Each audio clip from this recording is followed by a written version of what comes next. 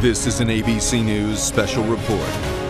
Now reporting, George Stephanopoulos. Good afternoon. We're coming on the air right now with some sad news. Mary Tyler Moore has passed away at the age of 80. You remember her, the iconic TV actress, starred in the Dick Van Dyke Show in the 1960s, then her own show, The Mary Tyler Moore Show, from 1970 to 77. Of course, both programs have lived on in reruns to this day, reaching new generations of viewers. She played Mary Richards, an independent single woman working as a TV journalist in Minneapolis. It was an inspiration for millions of women everywhere. And our Chris Connolly has more on her life and times. How will you make it on your own? Among the most beloved actresses in television history, Mary Tyler Moore transformed TV's portrayal of single working women in the 1970s. Associate producer, can you believe that? As local news producer Mary Richards on The Mary Tyler Moore Show, she got laughs by being good at her job. You got spunk. Well, Coping with the outsized egos, ambitions, and insecurities of her endlessly addled co-workers. The show also gave its heroine a rich personal life, but never let a boyfriend commandeer her. now how come I never noticed that before? Wait, that I love you?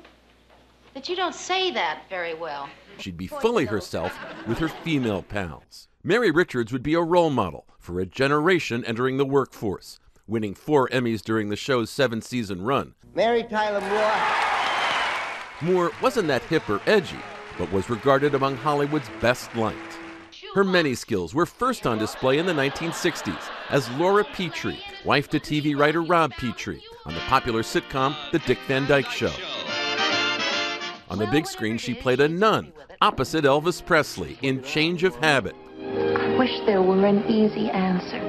Let's try to find a way, Michelle. That same year, 1969, she and then-husband Grant Tinker formed MTM Enterprises, which would produce such top series as Hill Street Blues. After The Mary Tyler Moore Show, she'd do a variety show. 1978's Mary had a supporting cast that included Michael Keaton and David Letterman. Then Robert Redford would cast her as a suburban mother dealing with the loss of one son and the anguish of another in Ordinary People. It's what you think I've done. You blame me for the whole thing. But can't you see anything except in terms of how it affects you? No, I can't. And neither can you, and neither can anybody else. She'd be nominated for an Oscar. The film won Best Picture. But during that time, Moore's only child, Richard, would die of a gunshot wound. My only regret in life of things that I could have done differently is that I didn't have more children. I lost my son 14 years ago. And I don't have and will not have grandchildren, and I miss them. Diagnosed with type 1 diabetes, she was longtime chairman of JDRF, a foundation to support research into juvenile diabetes, a powerful advocate, testifying to Congress on behalf of those afflicted. She is survived by her third husband, Dr. Robert Levine. Thank you for being my family.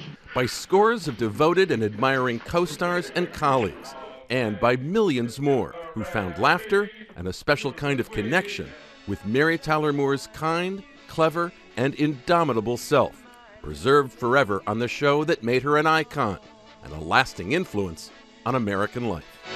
You might just make it after all. We all felt like we knew her. A lot more tonight on World News and GMA tomorrow. Have a good day. This has been a special report from ABC News.